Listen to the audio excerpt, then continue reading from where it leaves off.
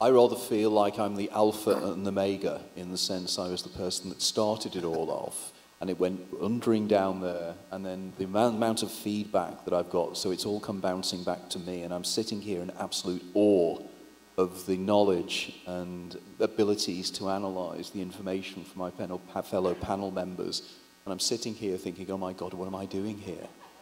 But what I would like to just very quickly say is that one of the words that hasn't been used in the discussion so far is the word perception. So we've discussed about intelligence, and we've discussed all these various things, but we're not talking about the individual realization that you are conscious and that you're perceiving around you. And I was particularly interested in what Adam was saying about the PEAR experiment.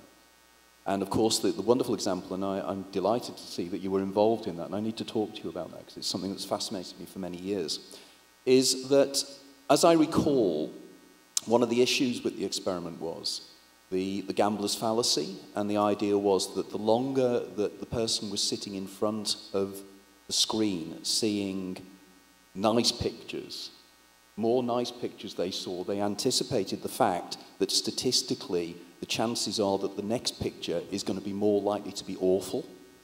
And it was that was actually affecting the skin conductance, because you were getting more and more nervous of the fact, I know that the next picture is going to be horrible because the last 5 haven't been. And that made me think, and then we're thinking about how we're using artificial intelligence in there this way. And I think it was a wonderful idea to actually use artificial intelligence to actually analyze and see whether artificial intelligence could be precognitive. And I thought, that is the most amazing thing I think I've ever heard. And what a brilliant idea.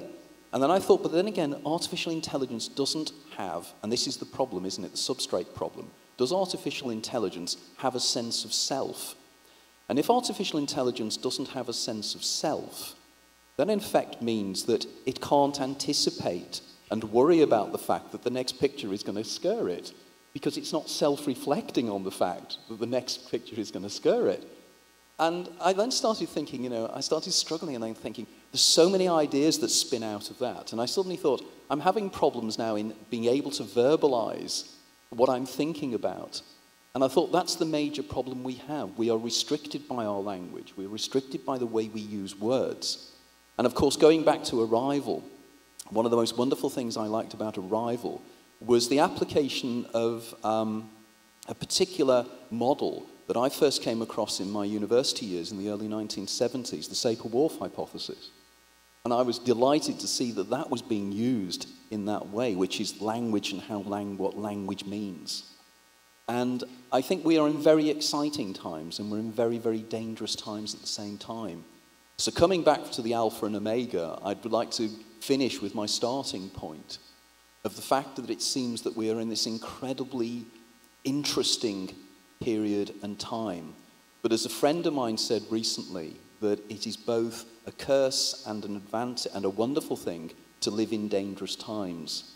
And I just sense that we are living in very dangerous times. And I think the decisions we will make over the next 2 years or so are going to have profound implications for probably the future of humanity.